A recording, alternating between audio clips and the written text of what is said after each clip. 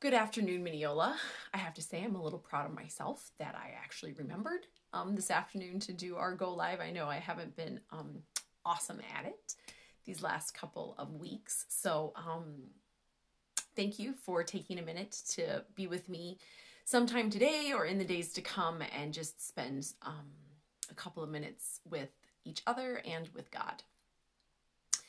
This week, I've been thinking about lots of things. Let's not kid ourselves. I've been thinking about a lot of things. But something that continues to come up for me, and I think last night, as we did our prayer service, which was praying the mandala again, I was thinking about Sabbathing and stopping and spending intentional time with God and the Spirit and letting that time heal us and really being present to it. And for me, I have found that this praying of the mandala, these 25, 30 minutes where I'm just coloring and pausing, taking breaths, holding the things that I need to hold loosely as I create has been really, really meaningful and positive for me. But I think all of us find many different ways of doing that. Um, some people really need to just be outside in the wind and the elements and just feel the spirit of God through wind and breath. I think as we continue to walk a pretty tense and critical time in our society and in our global community, it's still really important to take time for Sabbathing. And traditionally, we think of that as Sunday. Traditionally, we think of that as taking a whole day off of work. But I would encourage us to be a little bit more imaginative about what that means to Sabbath, um, to breathe in and out and to be present to God. I can't give you how to do that.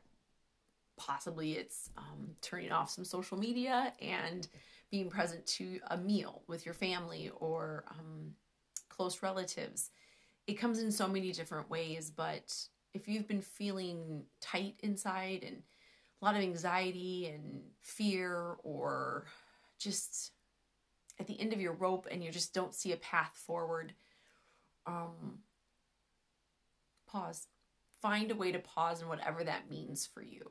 Um, there is a prayer that I want to share with you. Many of you know I go on silent retreat every year.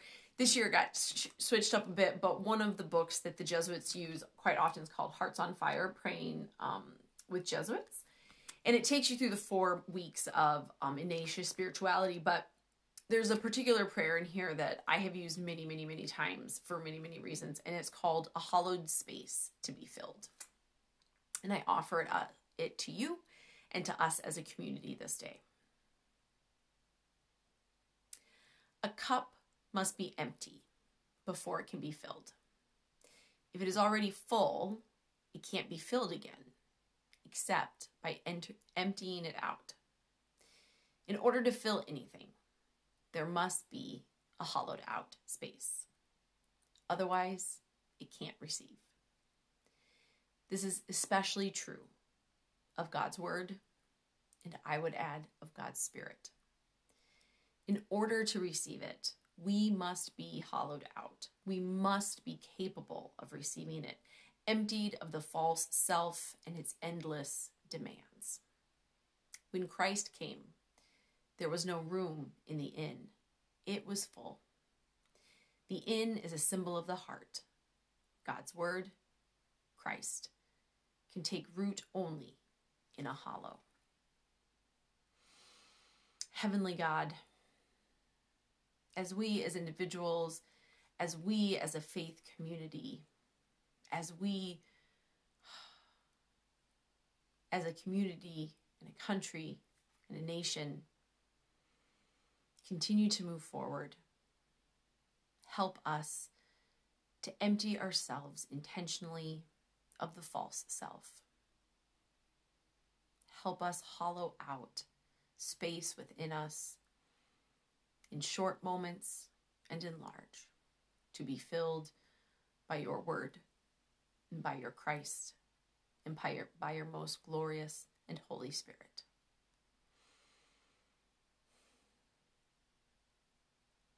In your name we pray. Amen.